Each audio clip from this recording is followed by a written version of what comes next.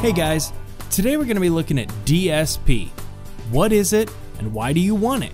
Well, DSP is Digital Signal Processing.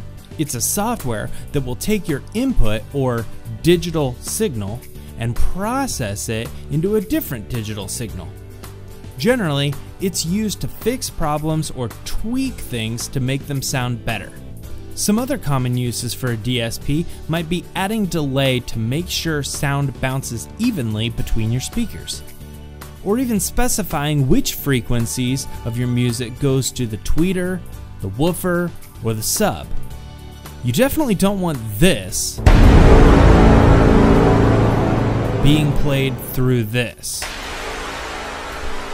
Most notably though, DSP is used as an equalizer for your room. Unfortunately for everyone, you can't just randomly place speakers and hope for the best sound. There are all kinds of weird and specific rules about placement, and since not all rooms are the same, speakers will sound different in each of those rooms.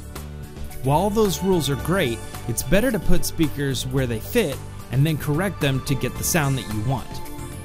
As an example, a square is clearly not a circle. But with a little bit of cutting off here or boosting there, you may actually be able to get it pretty close.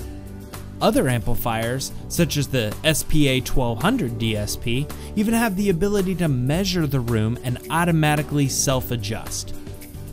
But however you use it, DSP can take something like this and make it sound better.